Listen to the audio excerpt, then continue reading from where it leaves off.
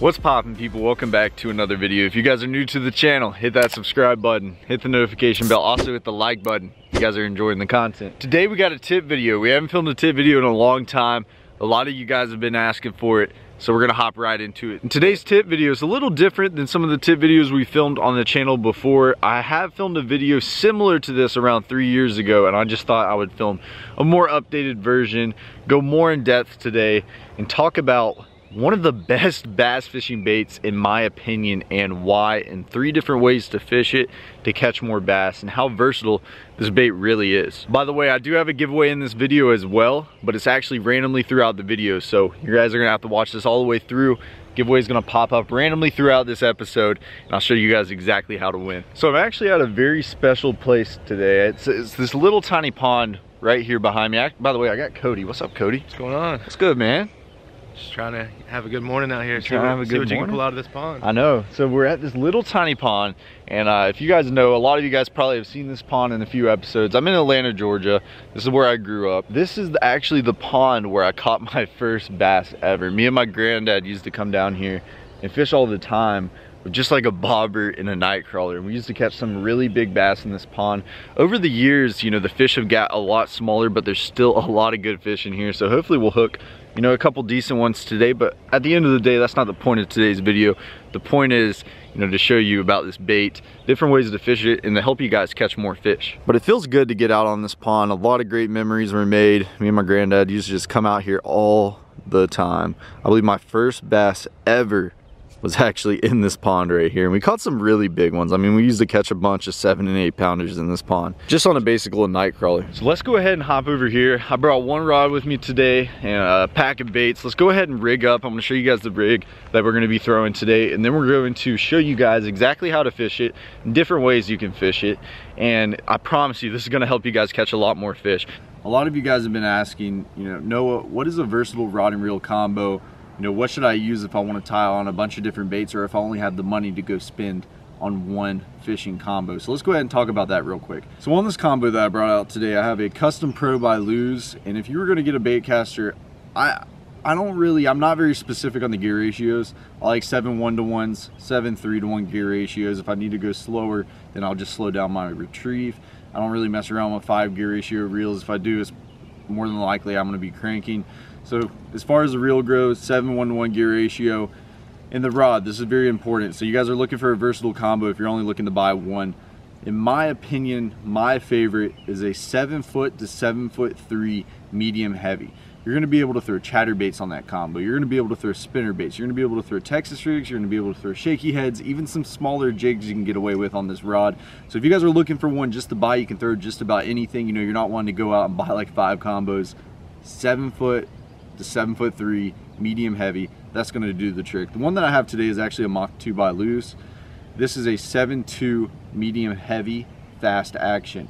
And you can tell right here, it's got a good bit of tip as well, and it's not a meat stick. When I'm out here fishing, you know, I like a little bit of tip on my rod. Some people are gonna say, you know, you need a heavy or medium heavy. I think that's all you need, and you can throw just about anything on this. And I believe when you have a lot more tip with your rod, you're gonna be a lot more accurate with your cast. So yeah guys, if you're looking for one rod and reel, medium heavy, 7:1 to 1 gear ratio reel, that's all you need. So let's go ahead and hop into the baits. All you need for this rig is you need a 3/0 extra wide gap hook, EWG right here.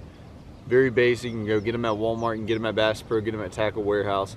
You just need like a 3/0 extra wide gap hook. You can even go up to a 4/0 if you need to. And you're also gonna need a little bullet weight, which we got right here. And this is actually just a little 1/2 ounce or a 1/4 ounce bullet weight. This is 1/4 ounce. This is actually a tungsten, so it's gonna be a little bit smaller, but still heavier weight. It's 1/4 ounce. If you guys are wondering about the fluorocarbon that I'm throwing today, this is actually 17 pound. That's what I'm comfortable with. You can throw this on 12 pound, 15 pound, 17 pound. You can get away with anything, depending on the cover that you're fishing as well. If you're flipping like very heavy cover, you're gonna want, you know, some thick line.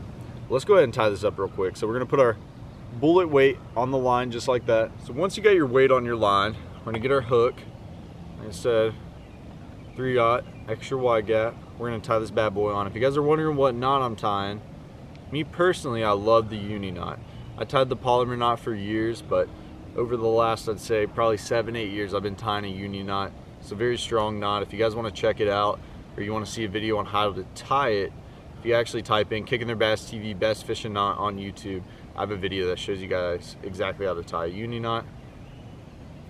Tie that on there, wet or lime, cinch down, boom, just like that. Go right here, cut our tag in, boom, just like that. Before you guys say this is just a regular Texas rig video, the ways that we're going to be showing you how to work it today is a lot more advanced than your basic Texas rig. So don't think it's just a basic little Texas rig video.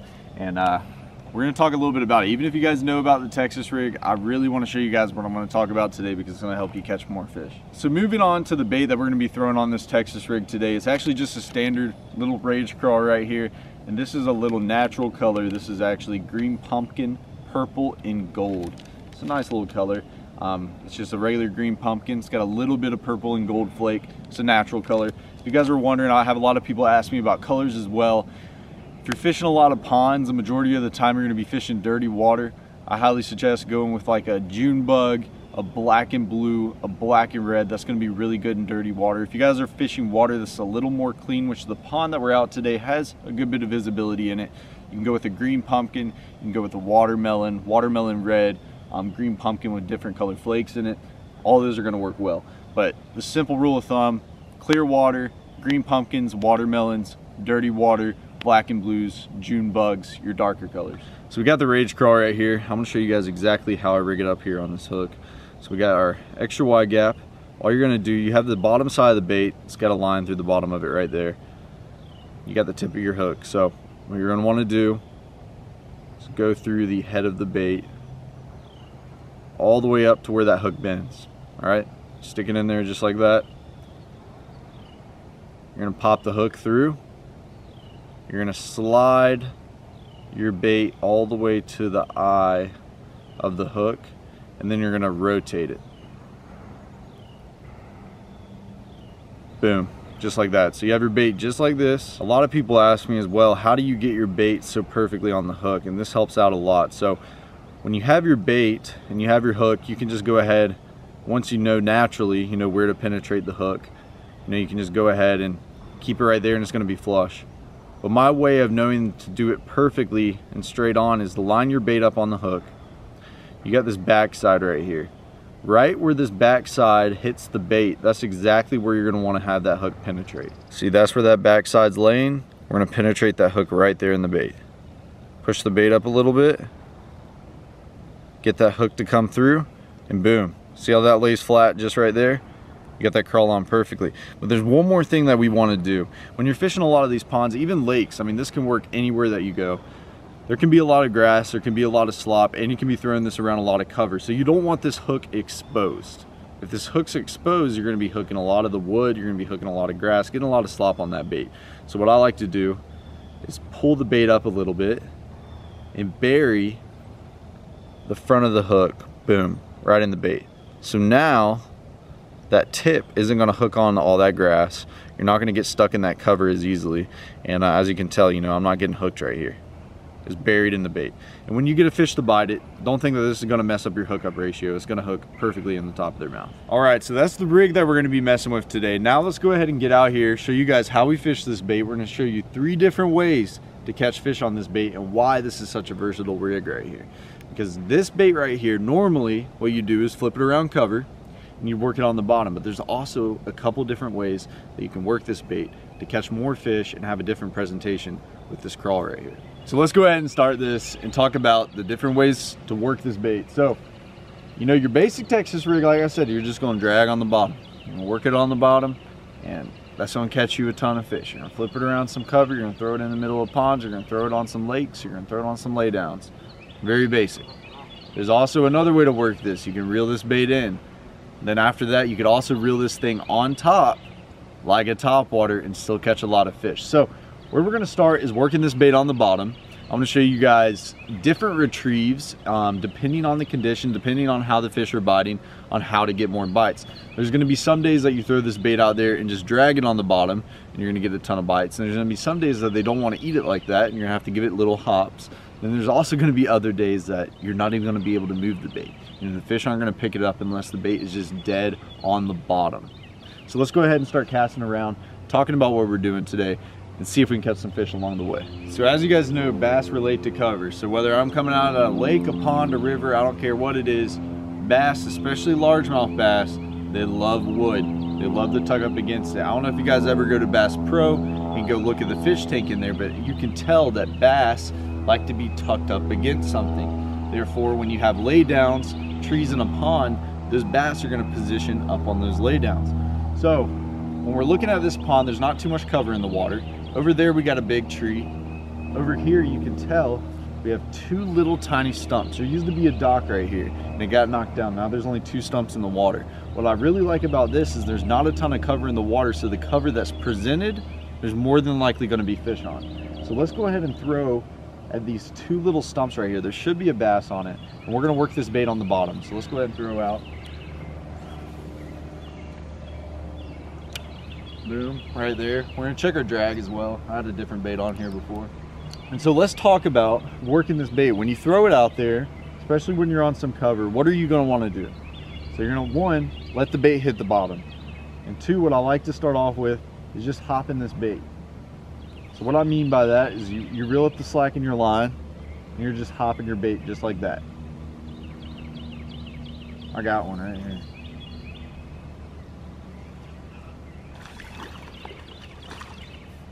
Little tiny guy right there.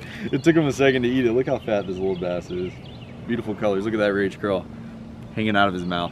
Couldn't even talk to you guys about what I was doing. I already had a little one biting it. I knew there was going to be one on that cover, especially when you find some little isolated stumps like that. But look how pretty that little fish is. It's not big at all, but just beautiful markings. Let me tell you, look how fat that little bass is too. He's got a little belly on him. That's pretty. Let's get him back in the water. I cannot believe that. Look how he's just a little chunk. A little fat dude. Thank you, bud. Whoop. There he goes. So what I was getting to with that cast was, you know, throwing it out there, how I start off the day with this Texas rig, let it hit the bottom, and I just straight hop it. All right? Now I'm throwing it out there, and just hopping that bait on the bottom. That's one way to work this. Then you're gonna have some days that you get out on the water, the fishing's a lot more tough. And those fish aren't gonna want this bait hopped. You know, you're gonna wanna throw this bait out there, just like this. Boom, let her hit the bottom again. And there's gonna be some of those days that those fish just want this bait dragged on the bottom. So all I do is shift my body, point my rod out, drag this bait on the bottom. And sometimes that's gonna trigger those bass. This is what those bass are gonna want that day. You guys are gonna know that fish aren't gonna want the same thing every single time that you go out. Depending on the conditions, depending on the weather, depending on how active the bass are, you're gonna have to change up your retrieve to how the fish want it that day.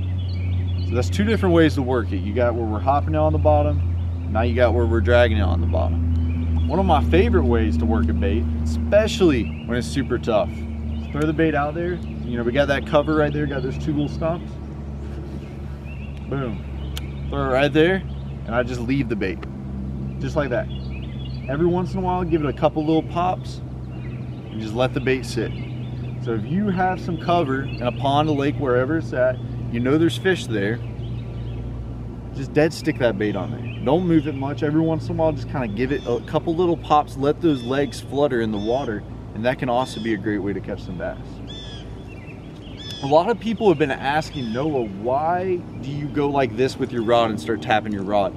This is actually a great bed fishing secret. You can catch a lot of fish by tapping the end of your rod, but what we noticed, me and Cody had been going out in the river a lot, and I'll go down this bank, I'll be fishing a ton of laydowns, and then all of a sudden I'll start giving my rod a bunch of pops at the bottom, giving that bait a little flutter, and then we start getting a ton of bites. We both witnessed it on the river, and it's crazy. You know, I throw 15 casts down a bank, not have any bites. Right when I start doing this with my rod, the fish are hammering it. So that's another way you can work your bait. You throw it out there, you got it on your cover, whether it's a cypress tree, whatever it is, some laydowns in the water, let your bait hit the bottom. What you want to do is you don't want to have slack in your line. See how I have slack in my line right here? You want to have your line to where it's pretty tight, and all I do is I grab the bottom of my rod just like this, and I start hitting it.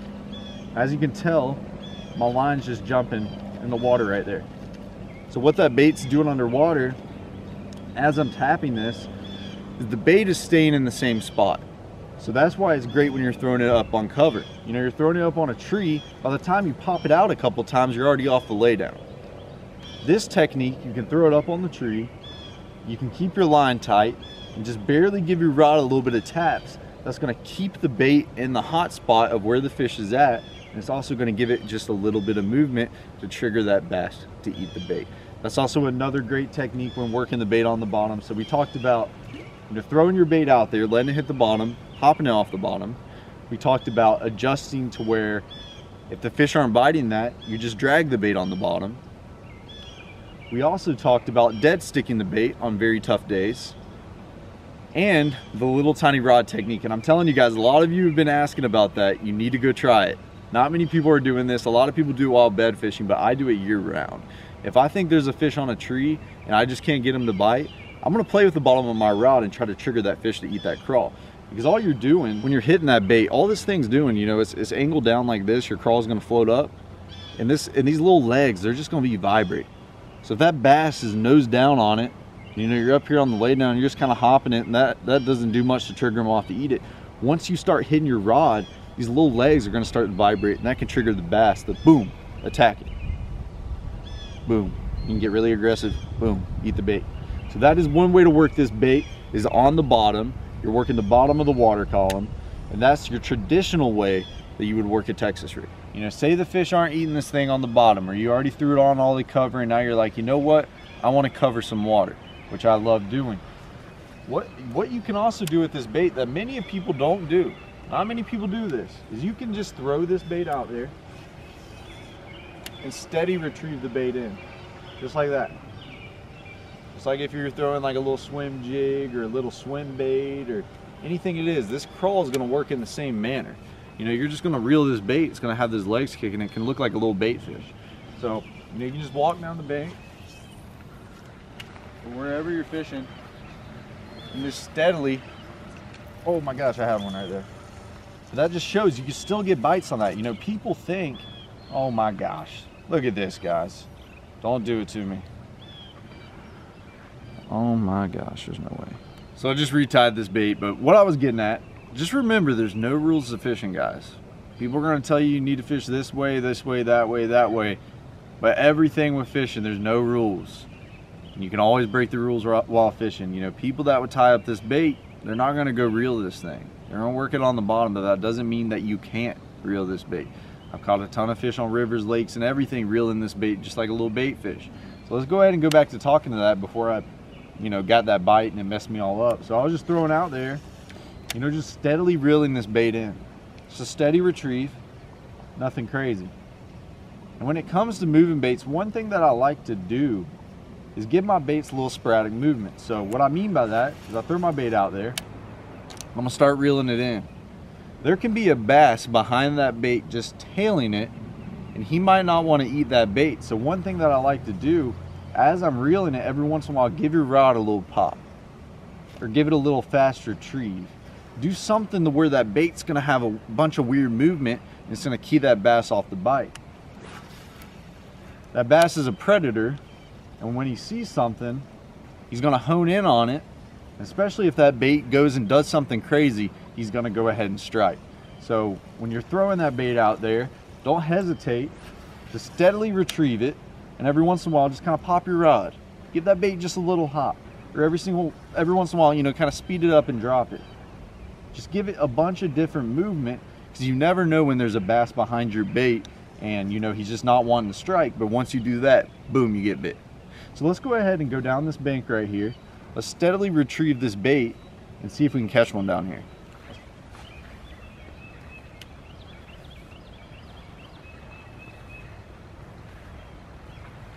So we're just walking down this bank right here.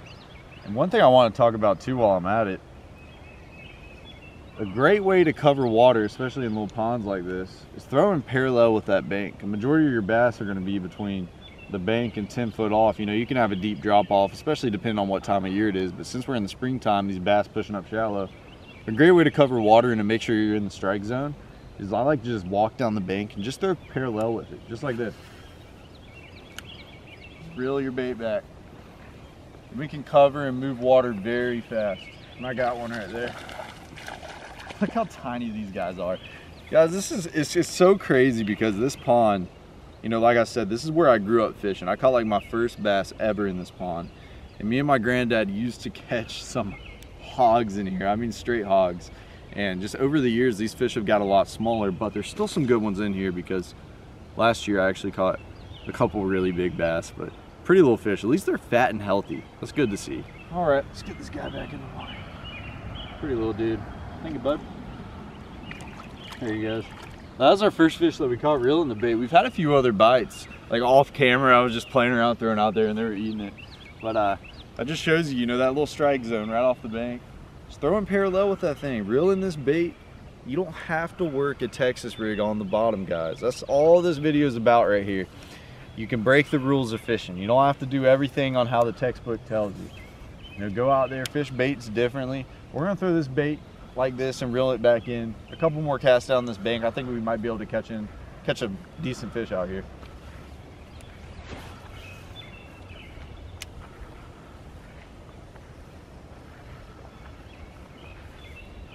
Oh, found another one. Look at that. Still my little pincher.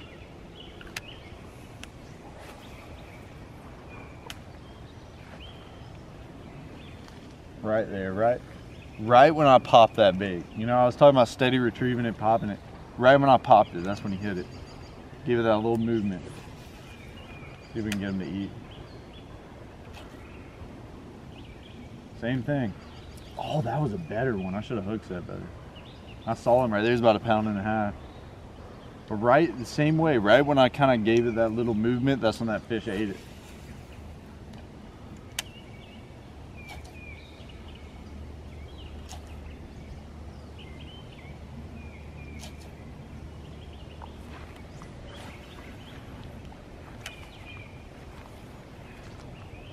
Oh, that was another, gosh, that was a better one. These fish are better in this corner. Right here, covering this water with this cross. Crazy how many bites we're getting. Crazy how many bites. You know, if I just had one rod with me today, guys, and this is all I had, I could do just about anything with it. You know, I can still throw up here and do this, look. I can still throw up on that tree and work this bait on the bottom. Or, you know, I see some fish popping some bait up on the shore, I can just throw it right in there and they can eat it as I'm reeling it. I'm gonna be honest, I'm having more bites reeling this bait today than working it on the bottom. Just saying, these fish are, you know, a little bit more active. They might want something to react to, something to trigger off on. Another good thing about that.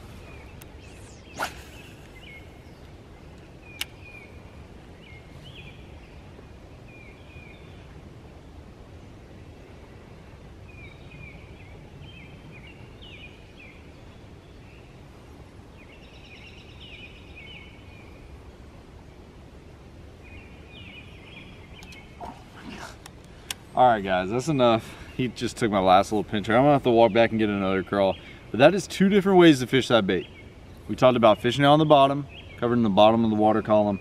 We also talked about throwing this bait around, reeling it as a moving bait, and still being able to catch fish on it. So let's go over here, get another crawl, and I'm gonna show you guys the final way to catch more fish just on this bait. I just got a new crawl. I'm gonna rig it up on this little T-rig. Cody actually brought up a really good point when we were walking back over here, and he was saying, you know, right over there where I had take one of my crawls off, does that mean you should change your crawl completely? Not necessarily. You know, not if I'm fishing a tournament and a fish eats one of my pinchers off, I'm more than likely gonna put on a different crawl. But as far as me just fun fishing, I'm probably just gonna roll with it, guys. And you know, like we were saying before, there's no rules to fishing. You don't have to have everything perfect. You still have a little bit of vibration with that one crawl on there. And you guys saw, once I got that little pincher bit off, I still went down that bank and I had like 5 more bites. You know, maybe I'll have more bites with this, but just know that you don't have to change it out. That was a cool little thing that Cody brought up, and I was like, you know what? It's cool to talk about. So now that we covered the bottom of the water column, then we covered the middle of the water column, now we can cover the top of the water column with this bait. So that's why this bait is so versatile, guys. You can fish on the bottom, middle, and top. You can cover everything and still catch a lot of fish on it.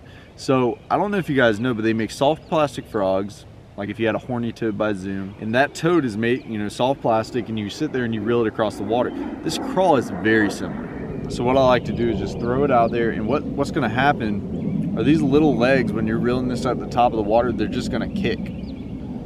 I'll show you right here. It looks really good, I'm telling you. This, I mean, it's just as good as if you're throwing like a horny toad. It'll catch them. It looks the same way too. I'll throw that bait out there, keep my rod tip up, and just reel it at the top. And you see how those legs are kicking in the water? Let's do it one more time.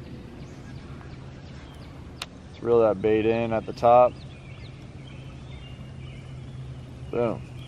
So you literally have a top water. Literally have a top water. This is a bait that you normally just fish on the bottom, and we can sit here and reel it like a top water as well. That is just the cool thing about this, and you can just catch fish in so many different ways with this bait. Just throwing it out there. I keep my rod tip high because you do have a weight on this bait, and I just make sure that those tails are kicking at the top of the water. Boom. And look at that. You cannot tell the difference between that and a frog right there. I mean, you can't. Not one bit. And one other thing I like to do, I like to throw swim baits the same way. But I mean, this, like I said, this bait can do just about anything. So let's go ahead and go over here. We are in the springtime. We should be able to have a few of these bass come up for top water. These fish are starting to get more active. Only thing that I'm thinking about is we had a cold front last night. Could have messed up those fish a little bit, but then again, this pond, I mean, they bite pretty easy in here. So we might be able to get one to come up. So let's walk over there where all that scum's on the water. Work our way down this bank where that laydown is. See if we can get one over here.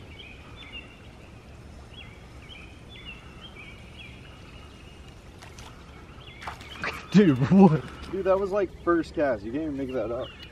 We literally caught one on the bottom, just like that. Then we're reeling the bait, have all those bites. And then like right there, just like on the top water. It's just so cool to me how you can get one bait like that. One bait and catch all these fish doing 3 different things. Like they're not big, man. They're not big at all. I could just take a little bite out of him, flop him on a hot dog bun, but I mean, as Quavo would say, that's a fish stick. You know what I mean? Little fish stick. Did you say that's a fish stick? That's a fish stick. Fish I've seen one ever. But that's, guys, that is so cool to me, knowing that you can come out here with a bait that you would normally work on the bottom and just fish it so many different ways and have bites. I mean, that's just so cool to me. If you guys enjoyed this tip video, please hit the like button. Let me know in the comment section down below if you guys would like. Oh gosh. If you guys would like to see some more tip videos, let me know. If you could also drop a comment down below on the next tip video that you guys would like to see from my channel. You know, this one's very basic. You know, I tried to not get too advanced in some of these tip videos just so I can get very relatable with them. And I like doing a lot of these out at the ponds, but if you want to see some tip videos like on the river or on some of the big lakes or Lake Lanier, you know, my home lake, let me know in the comment section down below. I want to know y'all's feedback. If you guys are new to the channel, please hit that subscribe button, and I'll catch you guys in the next episode.